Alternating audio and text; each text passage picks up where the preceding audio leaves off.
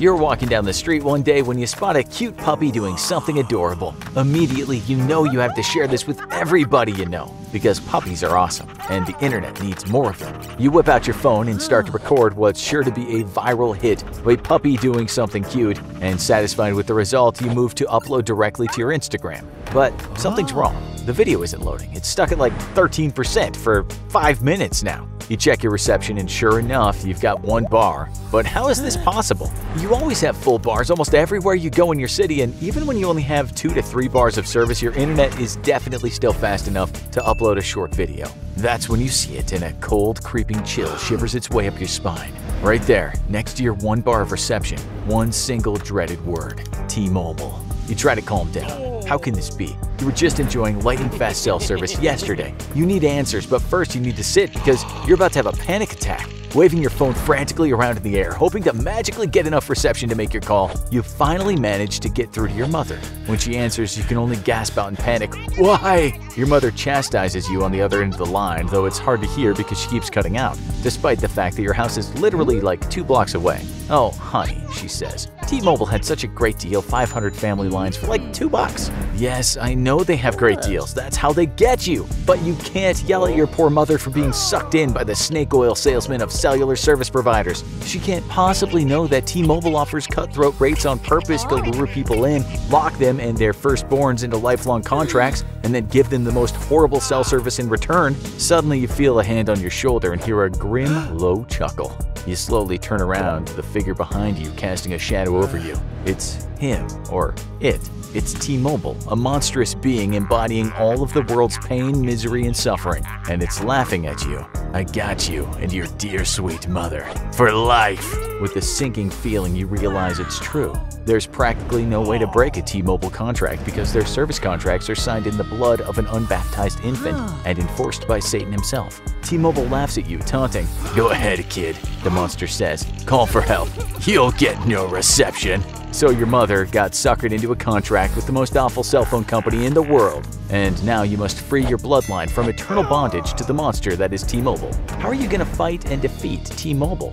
On paper, T-Mobile has the 3rd largest coverage in the US, behind AT&T and Verizon. Only Sprint has less coverage than T-Mobile, with T-Mobile covering approximately 62% of the United States with 4G coverage. Verizon, on the other hand, leads the pack with 70% coverage, and AT&T has 68% coverage. Despite T-Mobile's wide coverage, it's a well-known fact that actually getting good reception even within their coverage area is next to impossible.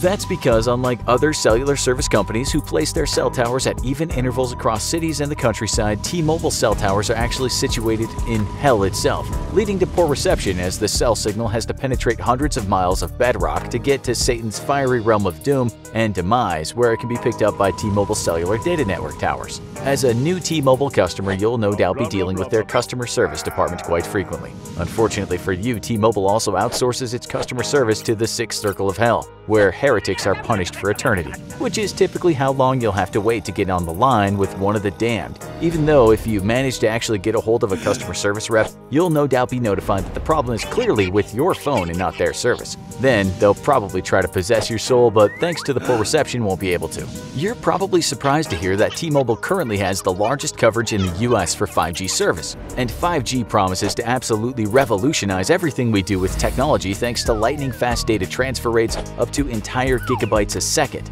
Wait, you say to yourself, how could the world's worst cell company, which can't even guarantee regular network coverage if you're so much as 5 feet away from one of their towers, possibly have the largest 5G network in the nation? Something's not quite right here.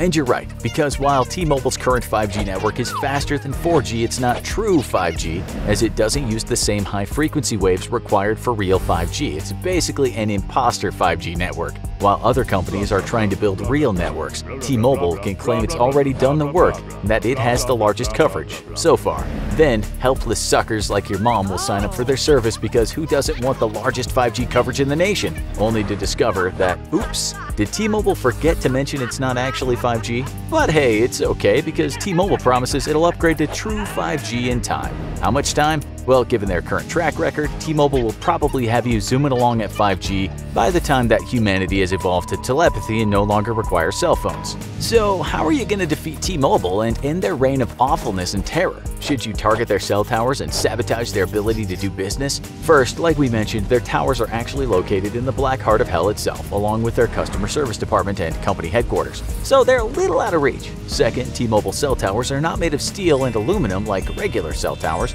They're constructed from the bones of hell's most vile denizens, mass murderers, terrorists, Hitler, and people who don't courtesy flush when dropping a deuce in a public toilet. The bones infuse the cell towers with unholy evil, which is part of the reason why their service is so terrible.